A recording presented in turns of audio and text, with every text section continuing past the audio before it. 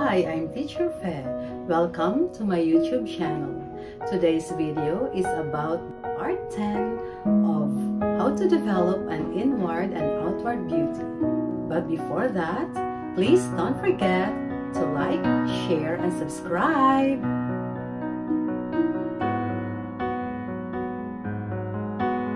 The part 10 of inward beauty is faith.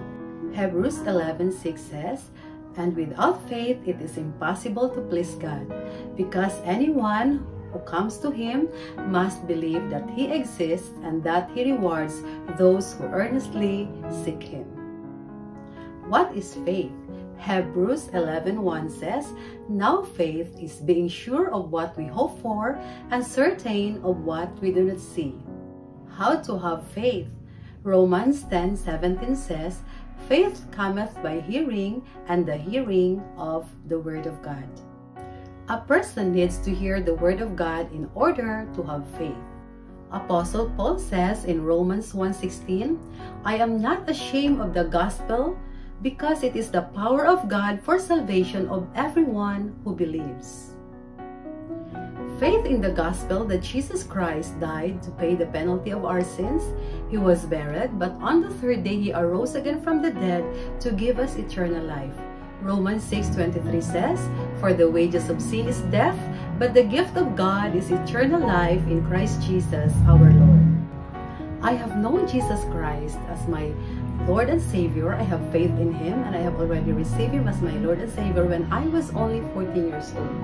I followed Him and obeyed Him for the last 29 years of my life. Now I am 53.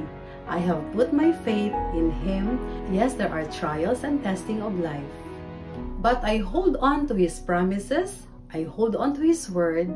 As my life verse says, Jude 1:24, "To Him who is able to keep you from falling and to present you faultless in His glorious presence without fault with great joy."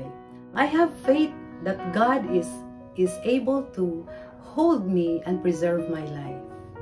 Ever since I met the Lord when I was 14, I have been trusting Him everything about my life, and I hold on to His promises. In Isaiah 49:16 says, "See, I have engraved you on the palms of my hands. Your walls are ever before me." John 10:28 says, "I give them eternal life, and they shall never perish. No one can snatch them out of my hand." That is the promise of God. These promises of God that I hold on to are also available to everyone who have faith in Him, who have faith in the Lord God Almighty, the Creator of heaven and earth. May I share a video of my 53rd birthday family celebration. I pray that you would like it. Thank you. Happy birthday to you. Happy birthday to you. Happy birthday. Happy birthday. Birthday to you.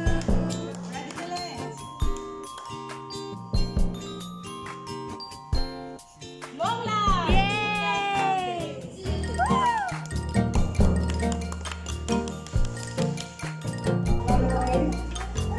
Magpasalamat lang at mag-pray. Happy birthday ka lang sa ating magandang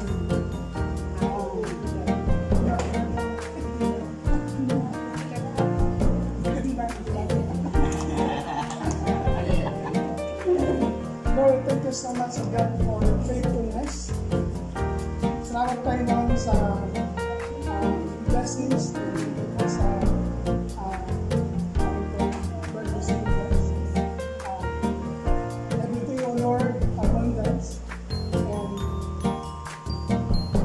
blessings at your Lord na mga ibang taon pa yun darating mo hanggang tapos tayo ng 180 years in the name of Jesus. Lord, thank you God for your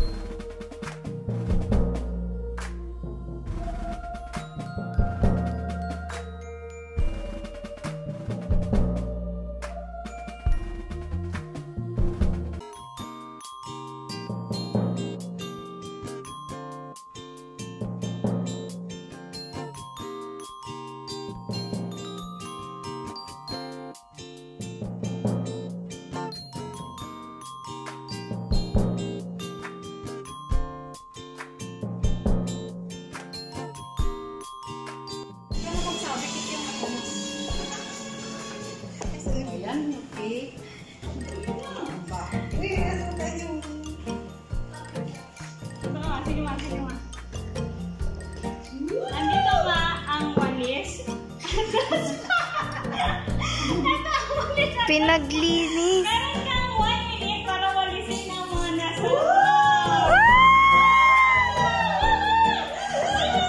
dito sa may bandang table na pinag-anuhan kanina. Dito sa malapit sa wall. 1 minute.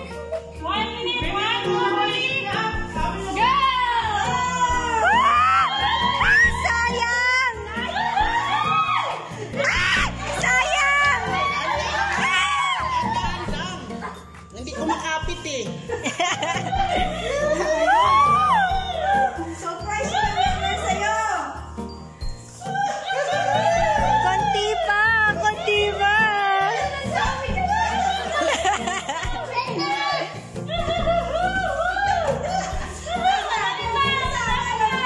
Meron kang 30 seconds.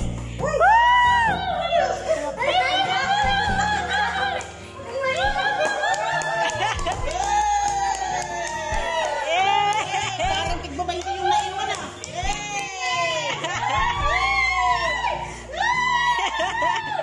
10 seconds. 8, 7, 6, 5, 4, 3, 2, 1!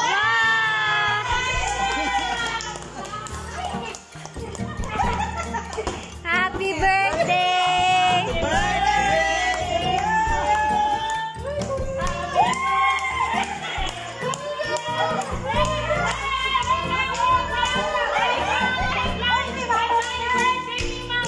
Akin na to iba! Kay mama na yan! Kay mama lahat ito! For the nail care, if you want to avoid going out because of the pandemic, you can just simply order fake nails online and make your own DIY nails.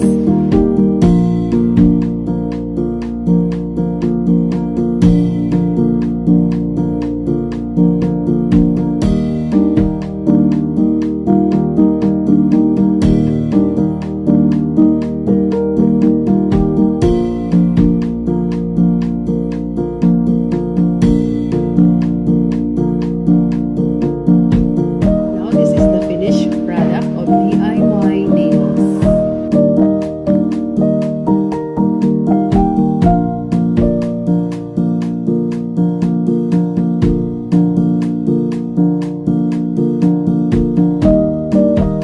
Okay, before I end, I said that this is a series of video about true beauty. So don't miss the next video. And thank you very much for watching. But before that, please don't forget to like, share, and subscribe. Thank you. God bless you.